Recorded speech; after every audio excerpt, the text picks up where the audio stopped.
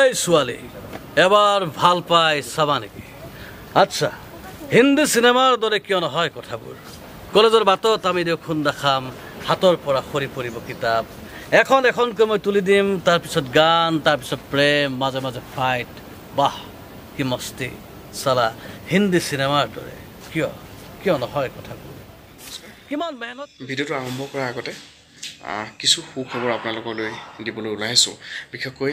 অসমৰ যিসকল নিবনুৱা যুৱক যুৱতী আছে তেওঁলোকৰ কাৰণে মই ভাবোঁ যে খুবেই এটি সুখবৰ গুৱাহাটী হেঙেৰাবাৰীত কিছু বিষয়ৰ ওপৰত সম্পূৰ্ণ বিনামূলীয়াকৈ প্ৰশিক্ষণ দি থকা হৈছে সম্পূৰ্ণ বিনামূলীয়াকৈ মানে মই এইটোকে ক'ব বিচাৰিছোঁ যে গুৱাহাটীত আপুনি 3 মাহৰ কাৰণে থকা খোৱা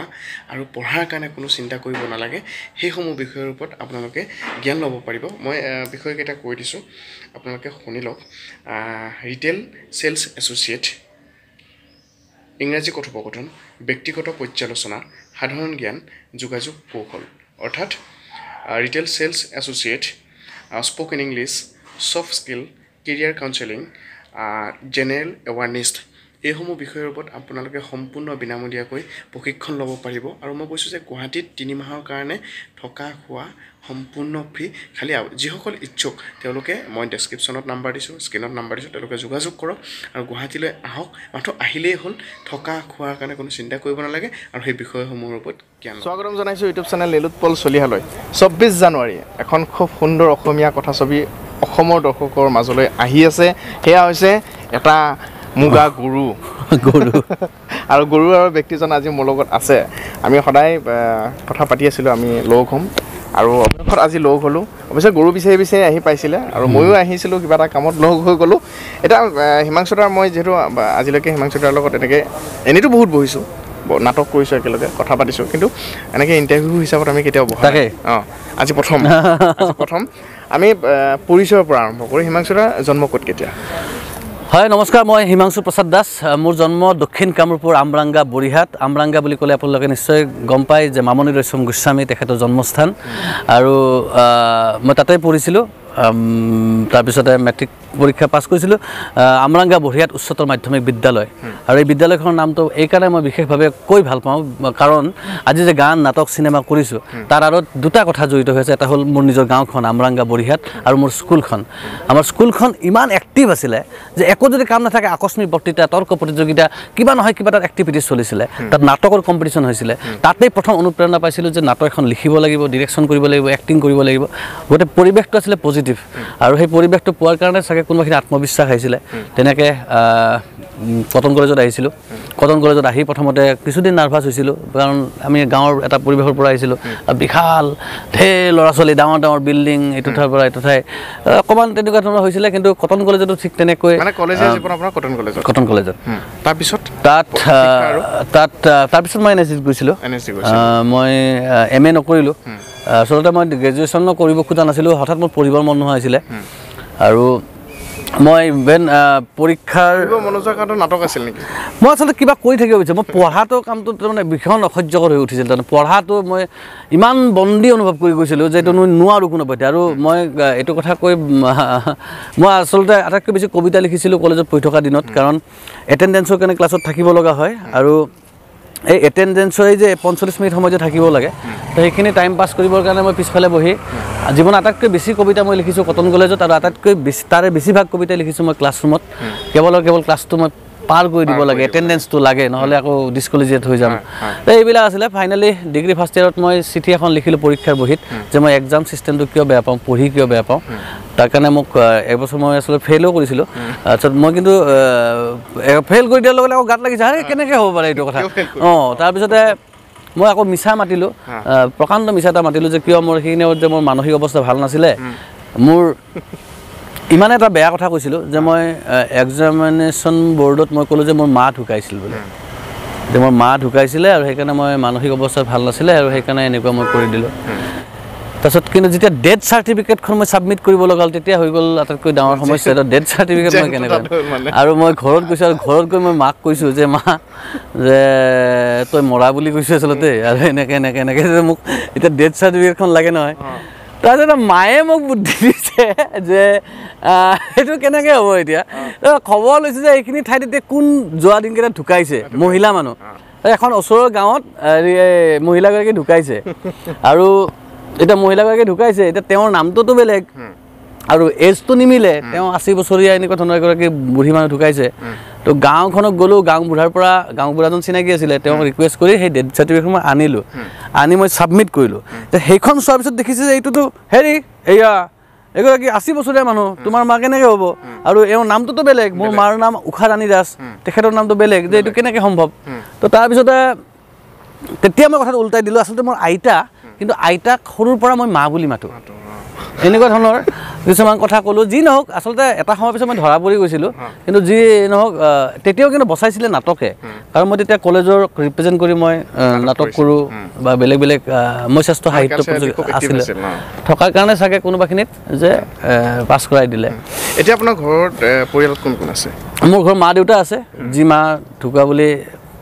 মিছাকৈ কৈছিলোঁ তাৰপিছতে মা দেউতা মোৰ বাইদেউ তেওঁ বিয়া হৈ গ'ল ওচৰতে তাৰপিছতে মোৰ দাদা আছে আৰু মই এতিয়া দাদা বিয়া পাতিছে বৌ আছে ভতিজী আছে দুজনী তাৰপিছত মোৰ পত্নী আছে প্ৰণামী বৰা মাৰ হাতৰ কি কি মানে ব্যঞ্জন আমি যদি কওঁ কি ভাল লাগে এতিয়া এইটো এটা টিপিকেল কথা এটা একদম এটা হেৰি মানে আমি সকলোৰে উত্তৰ এটা যে মাৰ হাতত চব বস্তুৱে আমাৰ ভাল লাগে হয়নে তেনেকুৱা নহয় কিন্তু কেতিয়াবা ভাল লাগে কেতিয়াবা ভাল নালাগেও কিন্তু এটা কথা ঠিক যে মোৰ ক্ষেত্ৰত খাদ্যৰ ক্ষেত্ৰত যদি মই কওঁ যিটো মই নাখাওঁ সেইটো পৃথিৱীৰ আটাইতকৈ ধুনীয়াকৈ বনাই দিলেও মই নাখাওঁ যেনে ছাপ'জ ভেন্দি এতিয়া ভেন্দি মই নাখাওঁ এতিয়া ভেন্দিটো তুমি পৃথিৱীৰ আটাইতকৈ বেষ্ট কিবা ৰান্ধনীজনে কিবা বেলেগ ধৰণে বনাই দিলেও আল্টিমেটলি মই নাখাওঁ আৰু যিটো মই খাওঁ এতিয়া ছাপ'জ মই জিকা খাওঁ বা লেচেৰা খাওঁ এতিয়া সেইটো আকৌ কিবা নিমখ কম বেছি হ'লেও আল্টিমেটলি কিন্তু খাই দিওঁ যিটো খামেই যিটো নাখাওঁ সেইটো যেনেকৈ নিলেও নাখাওঁ আৰু বেয়া অভ্যাসটো কি আছে অজস্ৰ আছে বেয়া অভ্যাস বুলি নিজে জানো যে এইটো বেয়া অভ্যাস গম পাওঁ কিন্তু সেই বেয়া অভ্যাসখিনি যদি মাইনাছ কৰি দিওঁ জীৱনৰ কিবা কিবি অভিজ্ঞতাৰ পৰা বঞ্চিত হওঁ আৰু সেই অভিজ্ঞতাখিনিৰ পৰা বঞ্চিত হ'লে মই হৈ নাথাকিম বুলি মই ভাবোঁ আৰু এটা কথাই ভাবিছোঁ যে মোৰ বেয়া অভ্যাসটো ইমানখিনিলৈকে সীমিত যে মোৰ পৰা থাৰ্ড পাৰ্চনজনৰ বা পৃথিৱীখনৰ অনিষ্ট নহয় সেই বেয়া অভ্যাসখিনিয়ে যদি কাৰোবাৰ বেয়া কৰিছে তেতিয়াহ'লে আটাইতকৈ বেছি বেয়া কৰিছে মোৰ নিজৰ কিন্তু সেইটো মই ইমানখিনি নিজৰ নিয়ন্ত্ৰণত ৰাখিছোঁ যে মোৰ বেয়া কামটোৰ দ্বাৰা যাতে বেলেগৰ ক্ষতি নহয় বেলেগৰ অনিষ্ট নহয় বাট মোৰ তাৰমানে কেতিয়াবা এতিয়া ভাবোঁ যে জীৱনৰ এই অভিজ্ঞতাটো মই মাইনাছ কৰি দিওঁ নেকি জীৱনৰ এই এক্সপিৰিয়েঞ্চটো যদি মই যদি আকৌ জীৱনটো আকৌ এবাৰ সুযোগ পাওঁ আৰম্ভণিৰ পৰা তেতিয়াহ'লে মই কি ভুল নকৰোঁ তেনেকৈ ভাবিলে মোৰ 5টামান কথা মোৰ মনত আহে যে এই 5টা মই ভুল নকৰোঁ কিন্তু আকৌ পিছ মুহূৰ্ততে মই ভাবোঁ যে সেই 5টা ভুল যদি মই জীৱনৰ লাইফৰ পৰা যদি মই ডিলিট কৰি দিওঁ মুচি পেলাওঁ তেতিয়াহ'লে মই কিছুমান অদ্ভুত এক্সপিৰিয়েঞ্চ লাইফ সম্পৰ্কে জীৱন সম্পৰ্কে পৃথিৱী সম্পৰ্কে মই মিছ কৰিম সেইখিনি আকৌ মিছ কৰিলে মই কাইলৈ লিখিব লগা যিটো কবিতা হয়তো মোৰ দ্বাৰা সৃষ্টি হ'ব পাৰে সেই কবিতাটো কিন্তু সেই অভিজ্ঞতাখিনিক ডিলিট কৰি দিলে সৃষ্টি নহয় আৰু ফাইনেলি মই জীৱনটো সম্পৰ্কে যে মই যি পাইছোঁ তাৰ ভিতৰত বেয়া ভুল নকৰিবলগীয়া কিছুমান কাম সেইবিলাক কৰি পেলাই পোৱা মই শাস্তি এই গোটেইখিনি লৈ আচলতে লাইফটো আৰু মই সুখী যে মই তেনেকুৱা ধৰণৰ এটা জীৱন কটাব পাৰিছোঁ ভাল অভ্যাসটো মই কৈ দিওঁ আপুনি ক'ব নালাগে ময়ে কওঁ আচ্ছা ভাল সৃষ্টি যদি আপোনালোকে ভাল পাইছে তেতিয়া তাতকৈ জীৱনৰ ভাল অভ্যাসটো মই কৈ দিছোঁ তাতকৈ ডাঙৰ আৰু সুখ একো নাথাকে যে আমি সৃষ্টি কৰা কাম এটাই যদি বেলেগক সুখ কৰে সুখ দিয়ে মই ব্যক্তিগতভাৱে বিশ্বাস কৰোঁ যে যিকোনো আৰ্টৰ কামেই হ'ল মানুহক পজিটিভলি চিন্তা কৰিবলৈ শিকোৱা মানে মই প্ৰায়ে কওঁ লগৰ বন্ধুবিলাকক যে কোনোবা এজন ল'ৰাই বা ছোৱালীয়ে ছাপ'জ ছুইচাইড কৰিম বুলি ভাবি আছে অনুৰাধাত আমাৰ চিনেমা এখন চলি আছে ধৰা হ'ল যে মোৰ নিজৰ এখন চিনেমা চলি আছে আৰু ছুইচাইড কৰিবৰ কাৰণে ল'ৰাজন বা ছোৱালীজনীয়ে এটা ডিচিশ্যন ল'লে যে আজি মই ব্ৰহ্মপুত্ৰত জাপ দি ছুইচাইড কৰিম কিন্তু সি গৈ থাকোঁতেই লগৰ ফ্ৰেণ্ড চাৰ্কুলে চিনেমা চাব আহিছিলে অনুৰাধাত তাকো লগ পাই মাতি লৈ গ'ল সিও মন নাছিল কিন্তু সিহঁতৰ মানে হেৰিত পৰি পেলাই সিও আহি পেলাই জবৰদস্তি চিনেমাখন চাই দিলে আৰু সি ভাবিছে যে 11টাত চিনেমা ষ্টাৰ্ট হৈছে 1টা বজাত শেষ হ'ব তাৰপিছতে মই সিহঁতৰ পৰা কাটি খাই ব্ৰহ্মপুত্ৰত যাম আৰু মই তাত ছুইচাইড কৰিম কিন্তু আমাৰ চিনেমাখন এনেকুৱা হ'ব লাগে যে চিনেমাখন চাই উঠাৰ পিছত তাৰ সেই ডিচিশ্যনটো চেঞ্জ হৈ যাব লাগে যে নাই জীৱনটো ধুনীয়া জীৱনটো মানে লাইফ ইজ বিউটিফুল ইয়াত থাকিব লাগিব এতিয়াই মৰি যাব নোৱাৰোঁ তো এনেকুৱা ধৰণৰ আচলতে আমি ভাবোঁ যে কেঞ্চাৰ ৰোগী এজন মৰিব বুলি আমি সকলোৱে জানো কিন্তু আমি গৈ কেতিয়াও নকওঁ যে আপুনিতো মৰিব আৰু দুদিনমান পিছত আপোনাৰ এনেহে চেলাইনটো লগাই থৈছে আপোনাৰ হেৰিৰ কাৰণে আমি কেতিয়াও নকওঁ আমি তেওঁক তাৰপিছতো কওঁ যে এই আপোনাক ভাল লাগিছেতো আপোনাৰ কালিতকৈ আপোনাৰ হেৰিটো স্বাস্থ্যটো ভাল লাগিছে ভাল হ'ব দিয়ক এই যে মিছাকৈও যে আমি কিছুমান কথা কওঁ সেই মিছাখিনিৰ প্ৰয়োজন আছে মিছা মানে পাপ নহয় মিছা মানে ভুল নহয় যদি সেই মিছাই আমাক নতুনকৈ চিন্তা কৰিবৰ কাৰণে সাহস দিয়ে আমাক যদি সুখ দিয়ে তেতিয়াহ'লে সেই মিছাৰো প্ৰয়োজন আছে সেইকাৰণে পাপ পুণ্য ভাল বেয়া এই গোটেই কথাবিলাক আপেক্ষিক আচলতে আমি ক'ব নোৱাৰোঁ যে এইটোৱে বেয়া আমি ক'ব নোৱাৰোঁ যে এইটোৱে ভাল বৰ্তমান ব্যস্ততা এই মুহূৰ্তত হয়নে সপোনে কেৱল গৰু আৰু আমি কষ্ট সকলোৱে কষ্ট কৰে আৰু চিনচিয়াৰলি আমি এটা কাম কৰিব চেষ্টা কৰিছোঁ খুব চিনচিয়াৰলি অনেষ্টলি কোনো ধৰণৰ কম্প্ৰমাইজ নকৰাকৈ আৰু কোনো ধৰণৰ বেলেগ চিন্তা কৰা নাই যে এখন ভাল চিনেমা নিৰ্মাণ হ'ব লাগে আৰু আমি আহি এতিয়া শেষ পৰ্যায়ত যেতিয়া আমি ৰাইজৰ ওচৰলৈকে লৈ যাম আৰু ন' ডাউট যে ৰাইজে আদৰি ল'লে আমি সুখ পাম আৰু আমাৰো দায়িত্ব আছে ৰাইজক যেন মিছাকৈ কিবা চমক এটা সৃষ্টি কৰি বেয়া বস্তু এটা চাবলৈ মাতিবৰ কাৰণে কাৰণ আমি এইখনেই আমাৰ শেষ চিনেমা নহয় ইয়াৰ পিছত আমি আৰু কৰিম গতিকে আমি বিচাৰিম যাতে ভালতকৈ ভাল কাম আমি অসমৰ ৰাইজক দি যাব পাৰোঁ আৰু এইখিনি আমি কথা পাতিলোঁ পৰিচয় আৰু আমি আৰু কথা পাতিম কিন্তু 24 তাৰিখ আহি আছে মনত ৰাখিব ডেটটো 24 জানুৱাৰী 2020 এখন সুন্দৰ কথাছবি গৰু আহি আছে অপেক্ষা কৰক আৰু বেছি দিন নাই কম দিন আমি আৰু কথা পাতিম এইটো ভিডিঅ'ৰ পৰা বিদায় লৈছোঁ ধন্যবাদ